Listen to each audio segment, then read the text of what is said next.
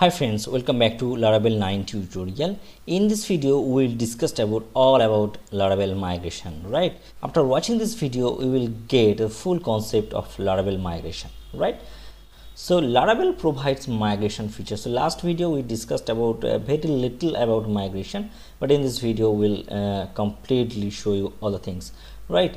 Laravel provides migration feature, and by migration we can create or alter table, right? We don't need to use it manually. So for this table, students table, we created manually, but we will never create table or never alter table manually. We'll use our Laravel migration concept, right? So if I say with a more easy way, what is the benefit of migration, right? So if I say with a more easy way, suppose you are working with a team, right? There are multiple developers and some changes into the database for some requirement, right? After that they develop some things in the code and push that code into the server.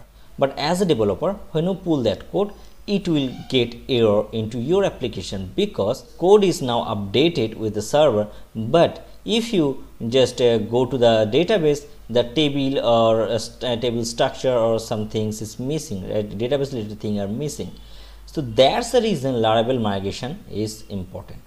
Okay, so we need to follow the migration concept. So by creating migration, you will get a file is generated into your Laravel database migration sections, right? So inside there we'll get all the migrations. So when you commit that things, this migration file will also commit, and you will get, and if you migrate that things, you will get easily, right? So I think it's not very much clear to you, so it will clear when we discuss in deep, right? Hope you will get some idea.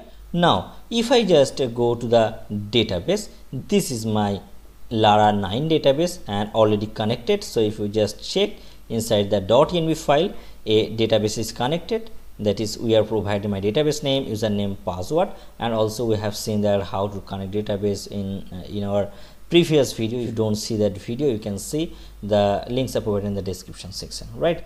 So by these settings we can connect with database. Now if I create any migration, and that can be migrate. Okay, so let's create a migration first so that all confusion will go, right? So just create another tab, and simply to create a migration we need to use php artisan migrate, or sorry, php artisan make migration. Okay, and my migration name is, suppose I want to create a table with a employee, right? So create employees table, okay, and simply write create. Okay, and the name of the table is employees.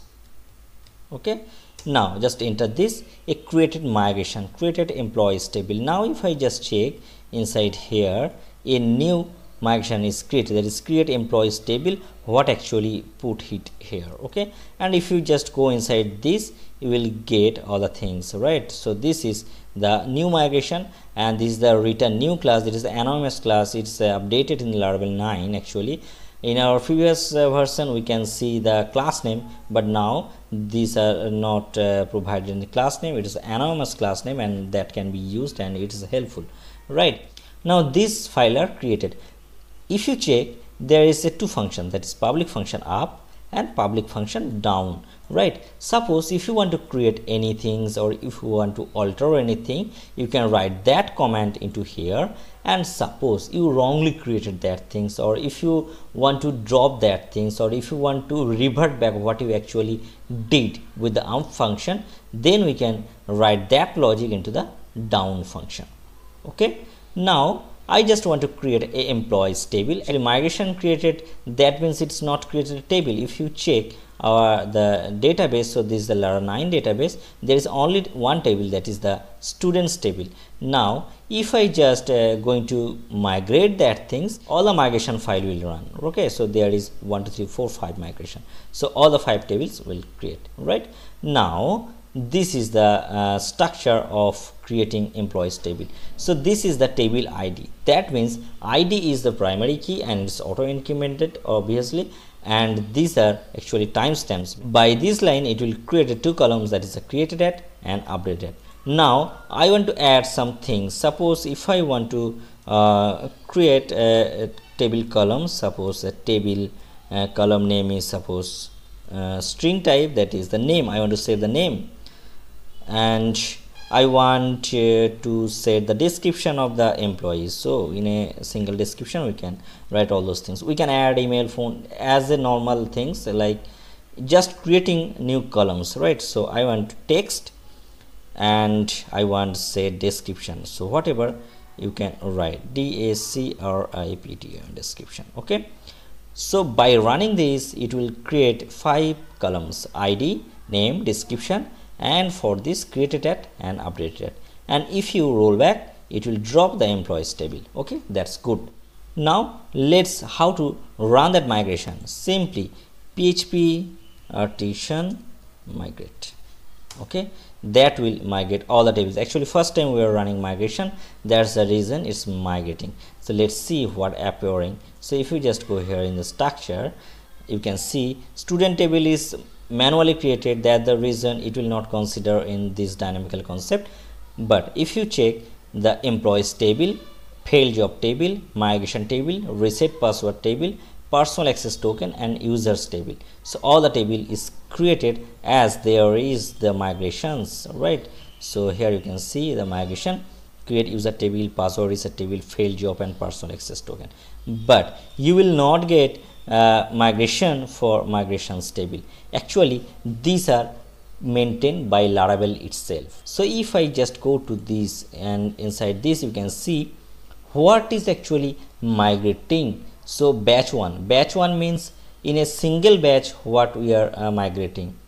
So in a single batch these are created, right? So first time we run the migration, so all the table is created.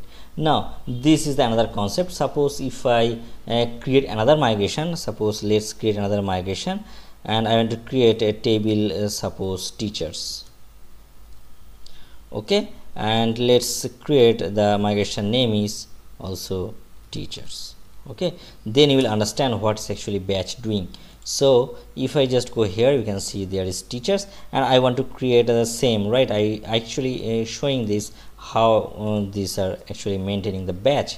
Now if you check the database, you have only these tables. Okay, now if I again migrate, then a new file is migrated, not the all the things is migrated, only the new things are migrated. And if you check this database, you can see that teachers table is created. And if I just go to the migration, you can understand teachers table are created in a batch 2. Means further if I create any others table, then it will create a new batch, and in the same batch what we actually migrated we can understand by this migration table. Okay, now the thing is I don't need teachers table here, right? So I want to roll back, I want to revert back. So how we can do this? So if I just use php artisan migrate rollback. Okay, so if I just use php artisan migrate rollback, then you can understand the last migrated thing will delete. Okay, means rolling back the create teachers table. Okay, now if you check, you can see these are deleted. Also if you just go to the database, the teachers table also deleted. So this is the rollback thing. So we can delete the last migrated things. Okay, now there is another command.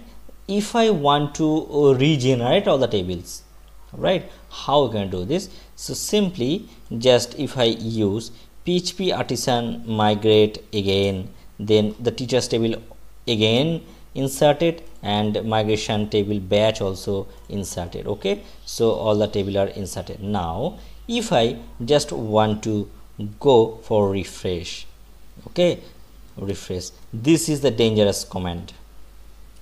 Okay, so by this command it will drop all the tables and will create from the beginning. So just write this. So it's actually dropping, that's the rolling back all the tables and is migrating for new. So if I just check this, we are getting all the tables, but if I just go to the migration table, the batch is same for all, means it is completely deleted all the tables and created a new migrations.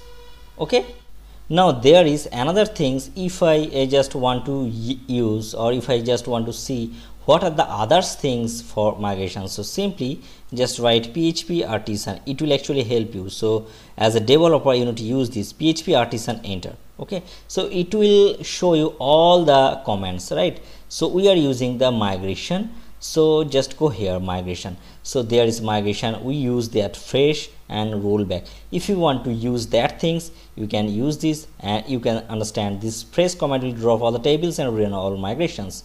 Install, create the migration repository, or all the things are written here. You can see that, you can apply that. Hope you can apply that and comment me how it's working, right? So this is your task.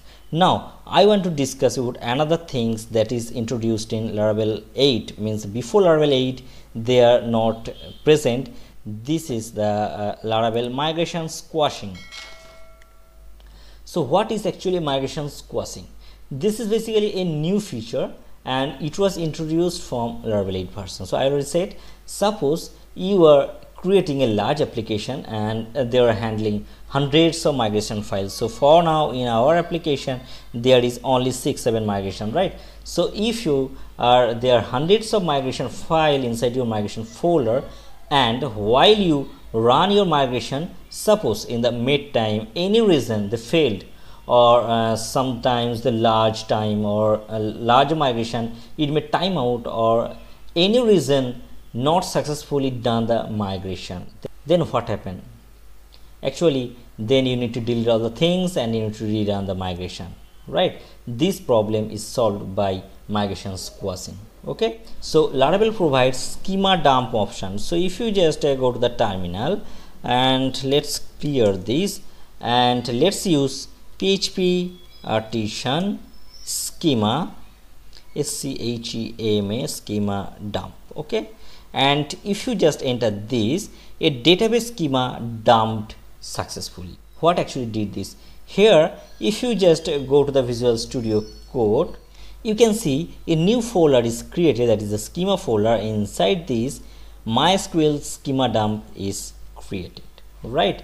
Actually in this file only those are stored which successfully migrated. So if you rerun your migration, then it will first check this file and only those will migrate which are not in the file, right? Suppose let's there is 6 files and 3 are migrated, and when running 4 they are failed or not done from this, right? So only top 3 table will show here, and when you rerun your migration it will first check this table and then see what is not migrated, and it will migrate only those migration file. It will not rerun these 3 migrations. All right, so this is a very important concept and it's introduced from Laravel 8 and will carry for upper version also, right? So I think you will get idea about migrations, and please comment if you have any questions about this video. And next day we will going to create another things. We will alter table, how we can change table. Suppose if I not need this description and instead of description I want to show you some things, right? Name, phone number, we need name but phone, email need, but not description needed. So how to alter these things or how to add a new column, right? So we'll discuss about these things in an upcoming video. For now, please like and subscribe this channel for upcoming video. Thanks for watching this video. Have a good day.